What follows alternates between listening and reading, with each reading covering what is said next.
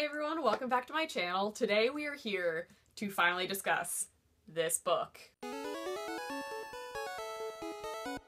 So welcome to my review of this book, and welcome to Empire of Storms by Miss Sarah J. Maas, where there are finally enough naval battles to accurately represent all of the ships that have set sail and sunk to a watery grave over the course of this series. So let's discuss some of our characters and where they are when this book starts out. Pretty much everyone is wandering through the woods. That's kind of where we start. We had a huge epic battle scene at the end of Queen of Shadows, and now everybody is just kind of like making their way to Terracin because Aylin's like, yo, I'm the queen now, time to go home. So they're kind of like traipsing through the woods, Aylin and Rowan and Adian and Lysandra, and just minding their own business, going home. Also, we're following a lead who was like Miss Scaredy Pants, who is like the ultimate Bella Swan character, while she's like clumsily tripping through the woods with a word key, trying to find Selena Sardathian and Aylin. So she obviously has no idea what's going on, and she's being stalked by Lorcan, one of Rowan's cadre bros who's not so nice. So we got that going on there. We also have Manon. I'm gonna go with Manon because that's how I say it in my head. Welcome to the Throne of Glass series, where the names are made up and the pronunciation guide doesn't matter. We also open with Manon meeting with her grandmother, who is like Queen Bitch, and with Mr. Big Bad, Erwin, the king, and Mr. Big Baddie Pants. He's like the main dude that we're trying to take down. He's in charge of the Valg. He's like raising the Morath army, and just all around not good news. So Manon is meeting with them, and this is the first scene that we finally start to see her like stirrings of her morality kicking in, thinking that what he's saying is not that great of a plan, because he wants them to go into Rifthold and take over and kill Dorian so that he can at least have like another area with an army. And Manon's like, I don't think that's a good idea, but okay. Jumping back to Aylin's crew, they make it into Terracin and they are meeting with Darrow, who is kind of like the figurehead of the few remaining lords that still reside in Terracin and still kind of oversee and rule different territories, and basically want his help in raising an army to take down Erwin and all of the badness in the world. And Darrow's like, you know what?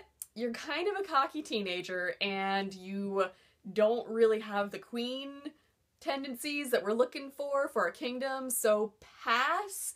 And Aylin's like, oh, you did not do that. And he was like, oh, I think I did. And she was like, wait till I get my awesome army of assassins behind me, and then you'll talk. So I mean, foreshadowing. That's clearly gonna happen. She's gonna call in some life debts, and she's gonna have a badass army, because that's what Aylin does. They also get word that Rifthold is about to be taken over, and Aylin's like, go Rowan, fly in your little birdie form to go save Dorian, because we need Dorian, he's kind of a key player. And Rowan's like, I'm on this! Meanwhile, Manon and her 13 are flying to Rifthold to take it over, and of course Manon's like, oh, Dorian's kinda hot, so I think I'm gonna save him, and also I think I'm gonna kill some of these Yellowleg clan people that I don't really like because they're annoying. So I mean, that goes down. She saves Dorian, kills some of the Yellowleg people, which is obviously not a good decision on her part because she's gonna start turning all of the witches against her when she's supposed to be their wing leader. And she sends Dorian off with Rowan to go, like, do their thing with Aylin. And she's like, yo, I saved your life. Life debt, man. We jump over to a whole bunch of scenes with a lead in the forest and Lorcan kind of stalking her.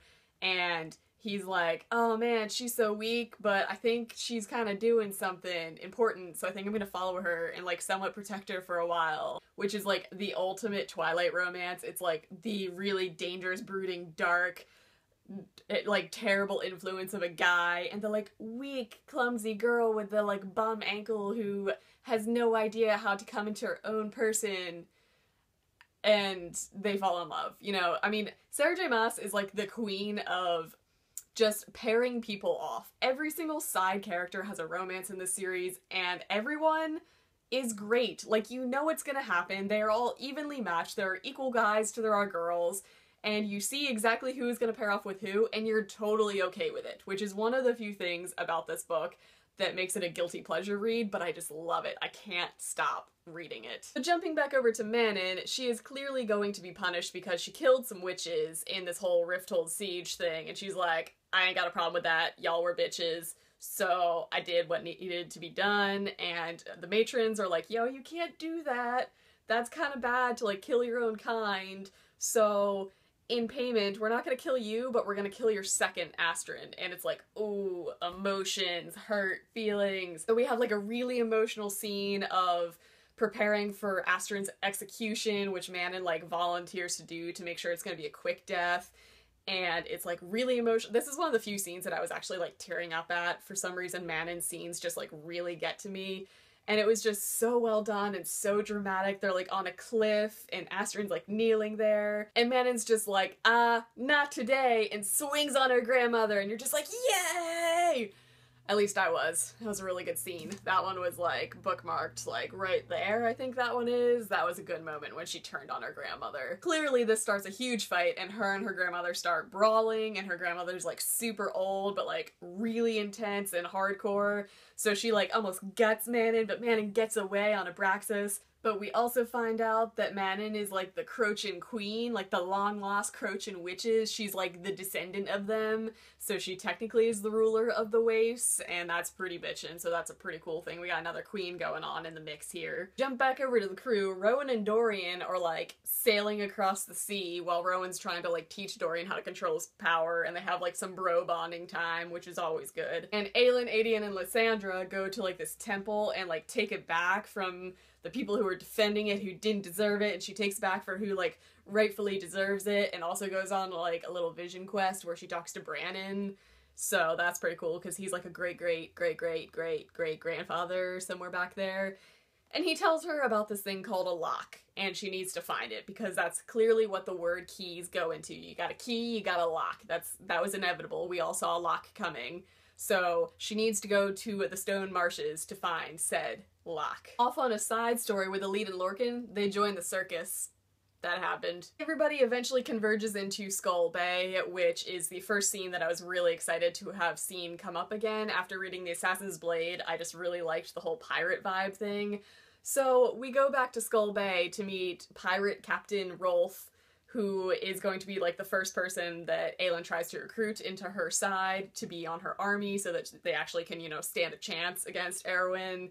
And Rolf's like, nah, you were like a 16-year-old turd who like stole my ships and like ruined everything when you tried to like free the slaves, so pass. That is until we see the Morath army moving into position in Skull Bay. And Rolf like pees his pants and is like, I can't handle this, can you please help? If you help, I'll join your army. And she's like, alright. So this starts the first epic sea battle of the book. Can we all agree that Sarah J. Maas is like the queen of epic battle scenes? They're just the best, and this book is just chock full of them. So this is the first scene that we really see Aelin like spiral into her power, and we find out that she's been channeling it for like 3 days prior, just like funneling all of this power in her, and she literally turns into like this fiery death tornado of doom and like wrecks everything, and it's amazing. Meanwhile, Lysandra, who is the shapeshifter, turns into like the sea dragon, and it's like this really intense battle scene between the sea dragon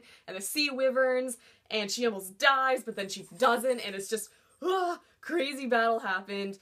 They win, Rolf is on their side, and then we finally move into some sexy time. So all of the sexual tension finally comes to a head on the beach in some fire. I mean, Aelin and Rowan are like getting it on, and Aelin is literally on fire, and all I could think during the scene is like, you know that scene of Titanic where like there's the hand on the foggy window in the carriage, and that's like the trademark, like, oh man, they boned there? In my mind, all I'm picturing is like person on fire having sex on the beach. Isn't there gonna be like an ass print of glass in the sand? Because, you know, like sand, fire equals glass. So I feel like there's gonna be like this weird imprint when they walk away of their like sexy time just permanently ingrained in the sand. That's all I could think about because I'm a mature person. So then the whole crew decides to go to the Stone Marshes because they clearly need to find the lock. and figure out what to do with the lock to, like, save the world and everything. So they all get on a boat with, like, Rolf's army, and they're sailing to the Stone Marshes to figure out what's going on. Meanwhile, on the boat, there's, like, a whole bunch of sexual tension with, like, Adian and Lysandra, and while they're sailing on this boat, Manon literally drops from the sky on Abraxas because she's, like, half dead. So they chain her up and keep her there, and Dorian's like, hey, sexy lady, and she's like, hey, princeling, and again, sexual tension aplenty. Skipping ahead to a favorite scene of mine between Alide and Lorcan. Alide has her period, and this is one of the best scenes that I have read in a book forever, because I'm one of those weird people that, like, during an apocalypse story, all I can think about is normal bodily functions. Like, they never discuss, like, a 3-day battle. Don't you have to pee at some point in this 3-day epic battle? Or, like, girls get their periods, like, it happens. How are you traipsing through the woods for, like, months on end and not getting your period or dealing with it? So the fact that they even brought it up in this book was fantastic, and I loved it. So Alide needs to go into town to get supplies to deal with her lady time, and Lorcan's like, gross, but I'll go stock up on other stuff while you're there. Meanwhile, while she's there, she gets, like, kidnapped by some dark forces in the shape of her uncle Vernon, which she's obviously terrified from, and they try and, like, lock her in this iron box. And Alide shows us why you don't fuck with a girl on her period, because with the help of Lorcan, she just wrecks face. Like, she just finally comes out of her shell and is just like, nah, you don't do this. I am PMSing, you don't mess with this. So that was really refreshing to finally see her come out of her shell and just, like, go ham on somebody. So then everybody converges in the Stone Marshes. Alide and Lorcan go there to get the lock. Aelin and her gang get there to try and find the lock as well. And while they're there, they find the lock. It's a mirror, which is odd. And then, of course, a huge army of Ilkin show up, and Aelin's like, I got this, guys. And everyone's like, whoa, okay. And she, like, walks out to the middle of the desert. It's just like, boom, I'm really powerful, and literally just, like, toasts all of them. So that was a pretty cool scene. And we get this really happy reunion with Alide and the girls, because from her childhood she knew Aelin and she knew Manon. There's a less happy reunion between Lorcan and the guys who were hunting him and sent to kill him. That happened. And then we get another happy reunion because Ansel shows up, back from the Assassin's Blade again, another thing from that book, which was great. She shows up and is like, yo bitch, you needed an army? I got an armada. Check it. And Aelin's like, yo, thanks. So everybody's catching up. Dorian and Manon finally get it on, and it is kinky and rough, and it is okay. There is just so much adult content in this book. And it was great, because we've been waiting for it, so it finally happened. So then Maeve's army shows up, and they're like, oh no, we're completely drained of power. We can't handle this right now. I don't know what to do. So they're, like, fretting, and they don't know what to do, and it's the eve of battle, and Dorian is like, hey, you two queens, like, Aelin and Manon, come with me, I got this great idea. We're, like, young teenage royalty. Let's all leave together.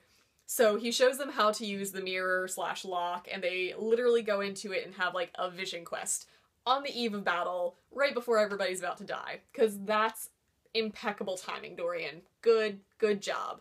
So they're gone. Aelin and Manon are just gone. Like, just poof, gone. Meanwhile, everybody else is like, oh, we gotta, like, fight for our lives. And they're, like, struggling through this huge battle the next morning, and clearly not gonna make it until we find out that Rowan, like, flew off in the middle of the night and convinced all of his relatives that were on Maeve's side to turn on them. So that was a pretty bitchin' scene when all of the ships kind of, like, turned and started firing on their own army. That was really cool. And then we are still struggling and almost dying when the 13 show up on their wyverns, and it was just so great. That was, like, one of those, like, woo moments.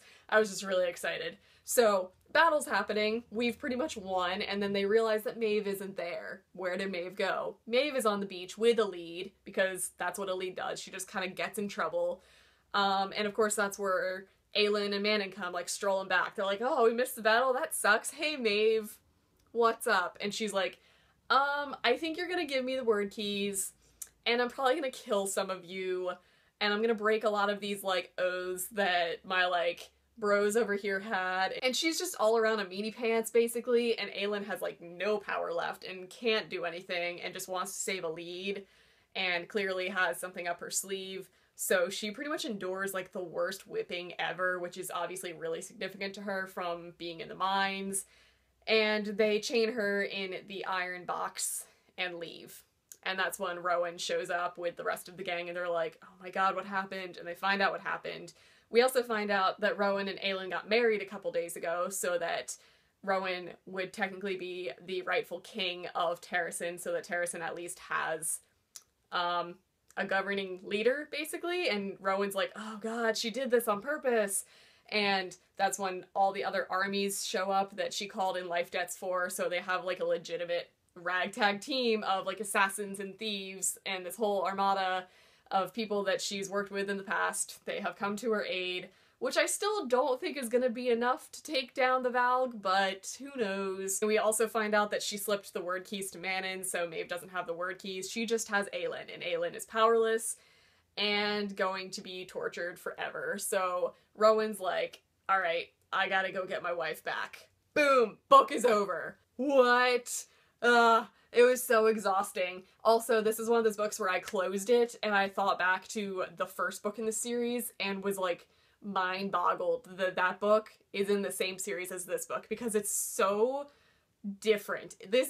The last three books are in such a different category from the first two that it's like, it blows my mind how different and how drastically this series has changed. So where does that leave us? That leaves us with Aelin being tortured by Maeve and everybody else like, oh no, what are we gonna do? And Aelin was like, Lysandra's gonna shapeshift and look like me, and she's gonna marry Rowan and act like me, and so that the kingdom still thinks that I'm there and still a queen. Meanwhile, I'm gonna be like practically dead at Maeve's hands, and everything is just gonna be bad.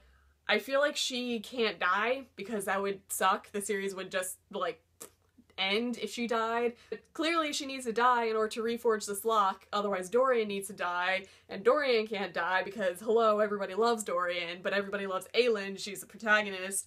So what's gonna happen? Well, I don't know, guys. I don't know. There's just so much that has to be wrapped up in the next book that I feel like even though it's gonna have those like Bible thin pages, it's still gonna be like this long because there's so much to do. There better be novellas after this because I can't let go of this series with one more book. It's just not gonna be enough. Just not gonna be enough. So, those are my rambly thoughts and reactions through the whole course of the book. I mainly filmed this so that I would have something to like watch next year when the next book comes out so that I don't have to reread it and I can just like refresh my memory of like the key points, which there were a lot of. I need to go calm down and drink a cup of tea because I'm out of breath and I'm way too excited about this series again. Now that I literally just talked forever, my throat hurts. I'm gonna go drink some tea and chill out. So let me know what your thoughts are on this book. I know they're very mixed. Are there a lot of plot holes in this series? Yes. Are there very tropey characters? Yes, I know they are, and I love them all for it. It's fine. I accept it, I'm embracing it, and it's great. So, what do you guys think of the series and the turns that it's taken and where it's going? I would love to know what you think about it. Other than that, I hope you're reading some amazing books, and I'll see you in my next video.